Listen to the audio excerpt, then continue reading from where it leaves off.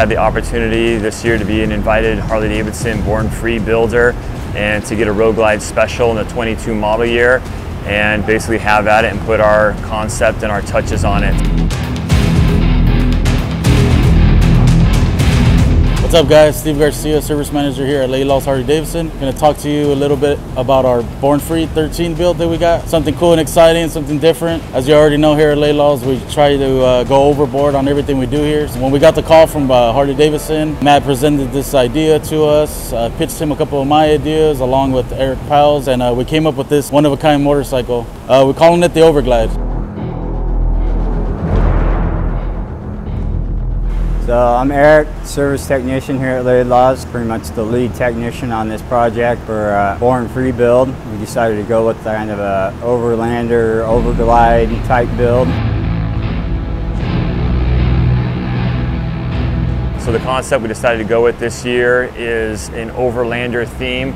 We wanted to build something that pays tribute and celebrates Harley-Davidson's entry into the adventure touring world last year with the Pan America. Of course, we couldn't just take a Pan America and modify it. We had to do something that was outside of the box and different, and something that would challenge us and our service guys here at the dealership.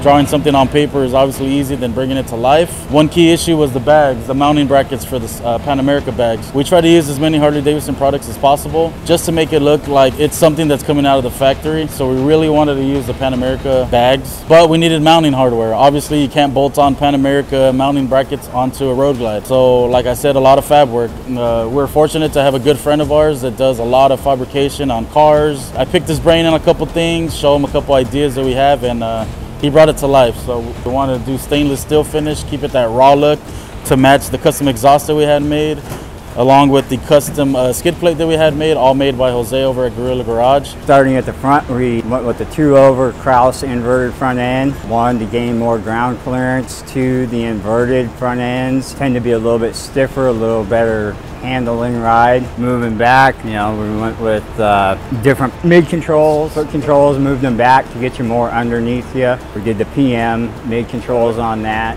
We tried to go with a lot of the Pan America parts that were recently launched with the Pan America motorcycle, and so things like the luggage here, we've got the side aluminum cases and the top aluminum case on here, and that definitely required some ingenuity and get that stuff all mounted on there. We needed to have a custom fabrication mounting system to get these side panniers on the bike. And then we went with that raw metal theme in things like the exhaust system. Gorilla Garage really assisted us in a big way in creating a 100% custom exhaust system on here, a stainless steel system that again gives it that rugged aesthetic. We weren't just going for the functional ability of being able to be a little bit more off-road capable, but we were really looking for that Overlander look and theme. And we also have the custom skid plate that was fabricated on there as well, again to give it that adventure touring Overlander look.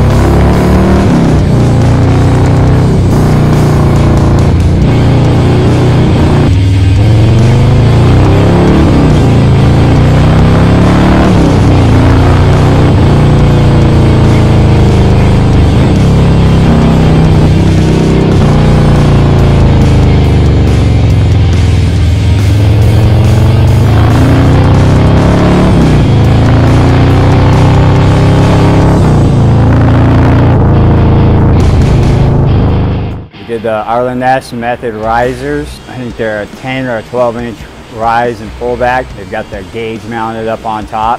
puts them right there in your line of sight when you're riding. I think those worked out well. We did power mad hand guards with the integrated turn signals and running lights. Other lights, we did the Electric Lighting Company 7-inch round dual LED headlights. Those were a really nice piece, real easy install. You didn't have to source a bracket and a wire harness from a bunch of different companies. Everything came together, and I think they really fit the look of the bike we did. You can definitely see when you're out there.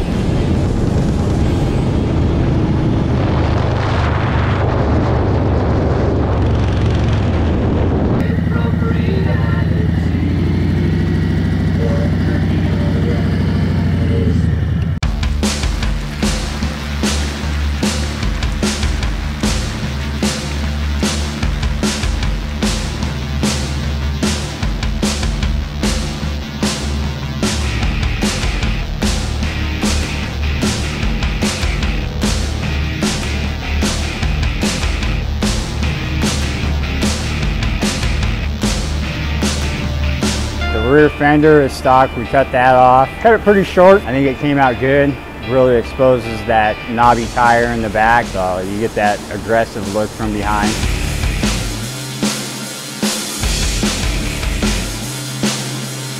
We did the ST front fender. The fairing is stock, tank is stock.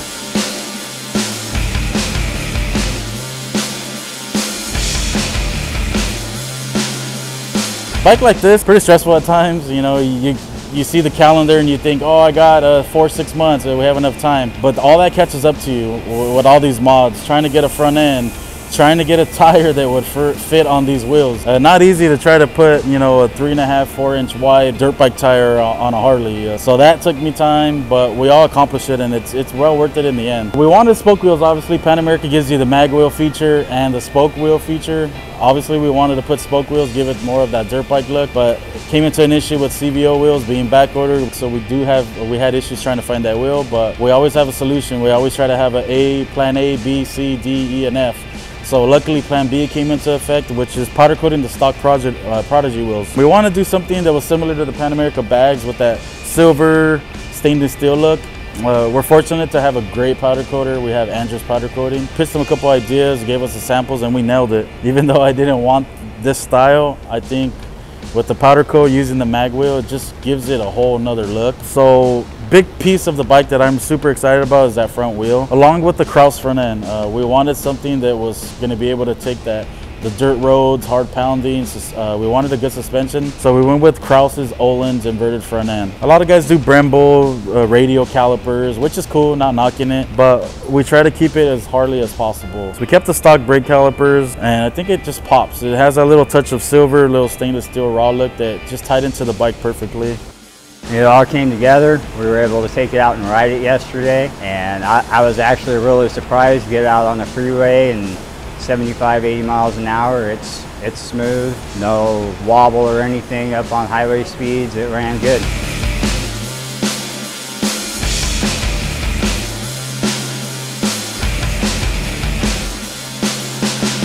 As far as the paint and the look and the theme of the bike, we used the Deadwood Green, which is a factory paint that was available in the Pan America. We wanted that off-road look. The Deadwood Green, I feel like, complements that off-road look a lot. And then the seat, we wanted a gripper seat, so you're off-road. It's exposed to the elements. You want something that's going to last and be, you know, rugged and heavy duty. In the rear, we used Harley-Davidson Screaming Eagle shocks with the remote reservoirs on there. Again, raise it up a little bit and give you a premium ride comfort. And then we have the proper guards on there. Obviously, you have the metal bags here in case, in the event of a tip over. We've also got the engine guard on here as well. So to protect the bike as best as we could in a tip over situation. Here at Laidlaw's, we do a lot of trips.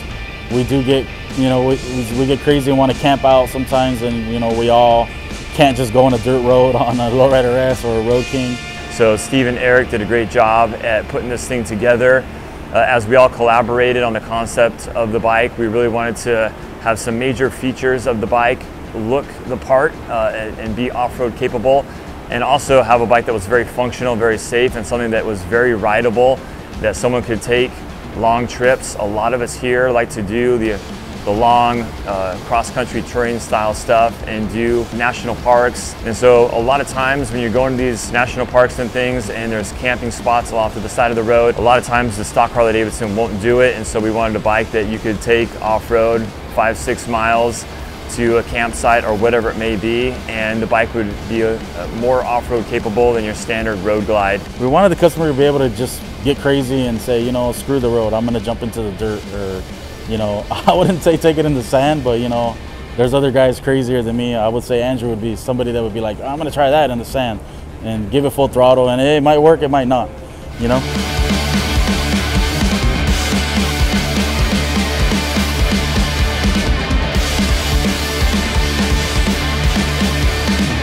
It's definitely in its own category. You know, we've been going to Born Free off and on over the 13 years it's been running.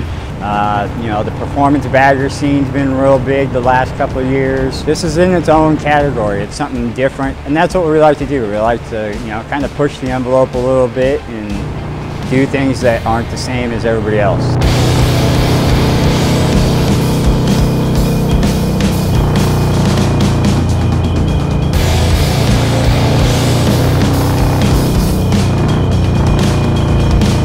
We wanted to do something that was unique. We wanted to take a bike that's Harley-Davidson in no way intended to be off-road capable. And you know, the Road Glide being an iconic model in Harley-Davidson's lineup, we wanted to take those two factors and create a Road Glide in a completely different theme that typically isn't seen at the Born Free show. We just want to bring the best, and I think we accomplished that.